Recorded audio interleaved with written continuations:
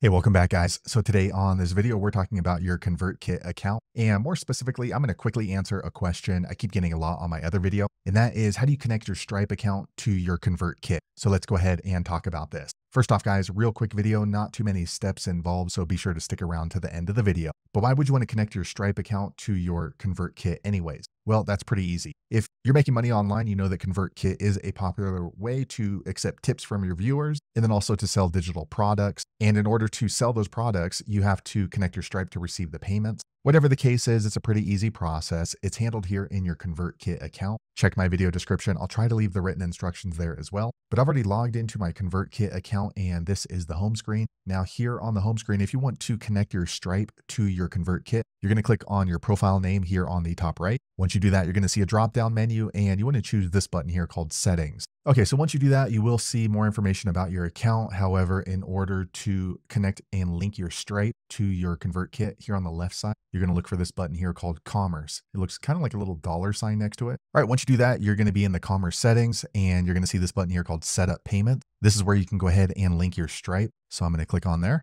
Okay, next you want to choose, are you an individual or company? This is really going to depend on you. For me, I sell individually. So I'm going to click on continue. Okay, next it's going to jump into the bridge page for Stripe. So you need to enter in an email address that's connected to your Stripe. I've already entered mine and I'm going to click continue. Okay, so next Stripe sent me a text message to verify it's me. I want to connect my Stripe account to my ConvertKit. So I received a text message, then I entered in the code and now they're asking which address I want to use with my ConvertKit. So I'm going to choose this one right here. Okay, next Stripe is asking how I make money with ConvertKit. So I'm going to click on here and choose my industry. Okay, so I'm going to click on professional services and then other marketing services. And then here you need to share your website or your URL. For me, I'm going to go ahead and put my YouTube channel in here. Okay, I'm going to paste in the URL and I'm going to click on continue. Okay, and next, in order to receive payouts from your ConvertKit, you have to link either your bank account or your debit card. Choose whichever one's easier for you. If you're going to link your bank account, just go ahead and click on the bank and they will ask you to enter in your login details. For me, I'm going to go ahead and enter in my debit card. Okay, I'm going to enter in my 16-digit debit card number and expiration date.